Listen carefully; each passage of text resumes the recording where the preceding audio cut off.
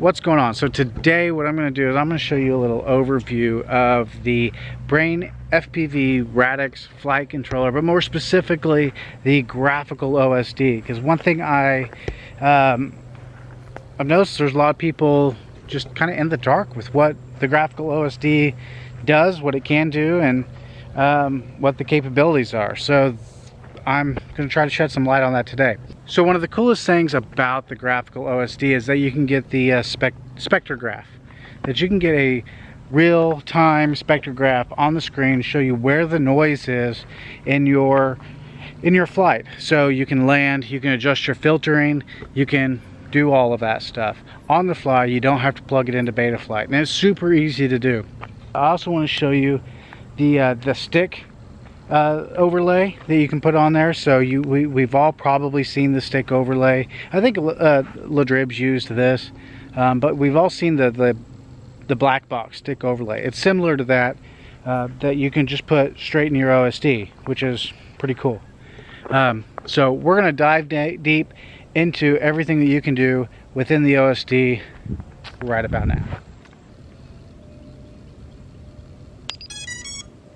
Alright, so when you first, you'll see the BrainFPV logo, and you'll see just a normal OSD, just like anything else you've seen. First thing I'm going to do is turn my VTX power down, since I'm just going to be sitting here. Alright, so now you've seen, well, let's show you this. Going into the OSD, you enter this just the same as you do any other Betaflight OSD. You yaw left and then pitch forward.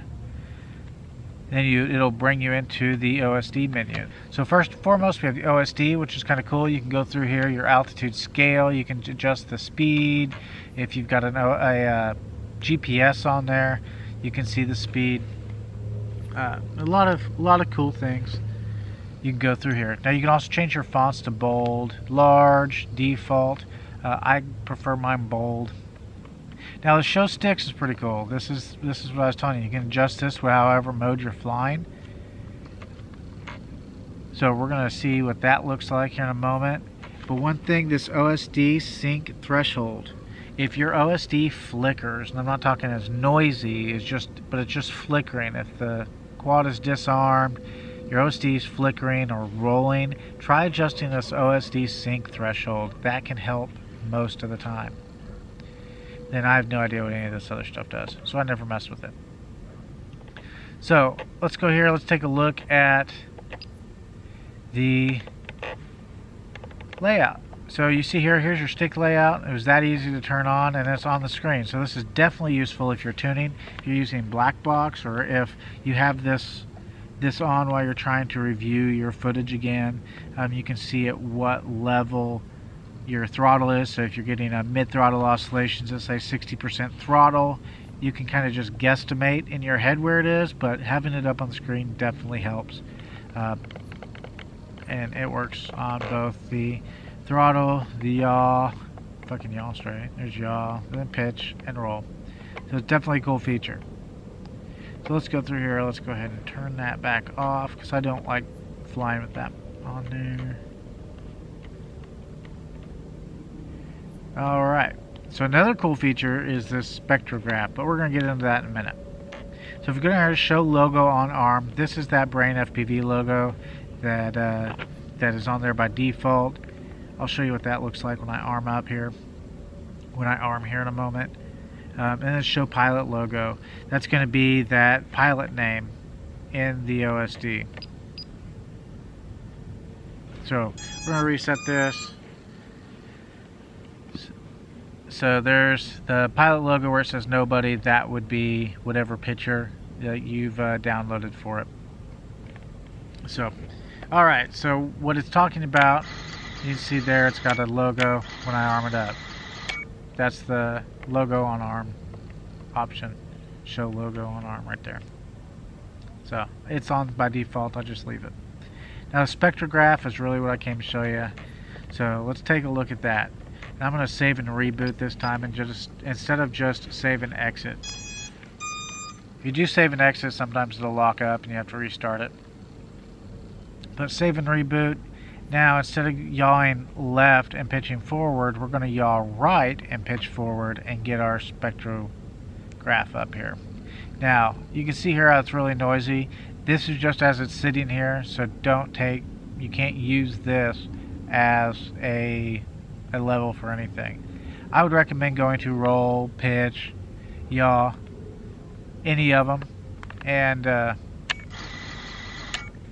flying on one of those. It's much better flying on a roll, pitch, or yaw than it is all three of those graphs moving.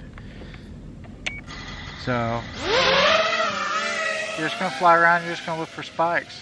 These are some crummy props, so you can kind of see where some of these noise spikes are, and you're not going to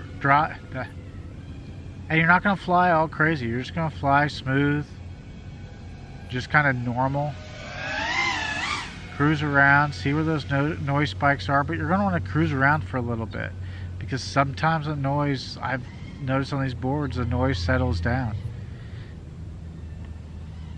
So just fly around a little bit. That's why I said get one of the options, one of the screens that is a little clearer, where you don't have all three of those graphs. And that big spike you've seen right there, ignore that. Those big spikes that go up and then go away, don't pay attention to that.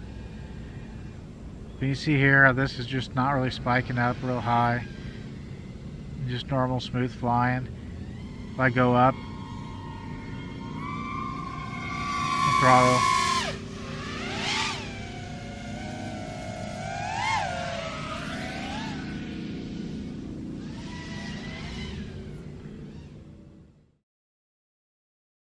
Everything will start smoothing out. Everything on your OSD, you'll find it'll get quieter. You see here, it's flying pretty good. Not real super noisy now. I don't see any big spikes after it's warmed up.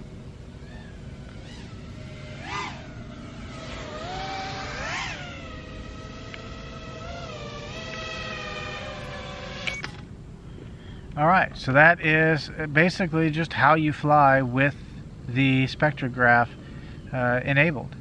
So going through, you can cut through and you can scroll through and see the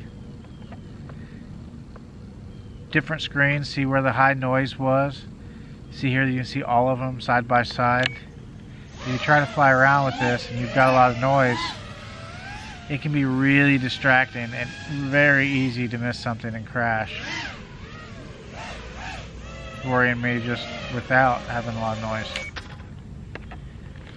But basically you find out where those spikes are. Get back into it.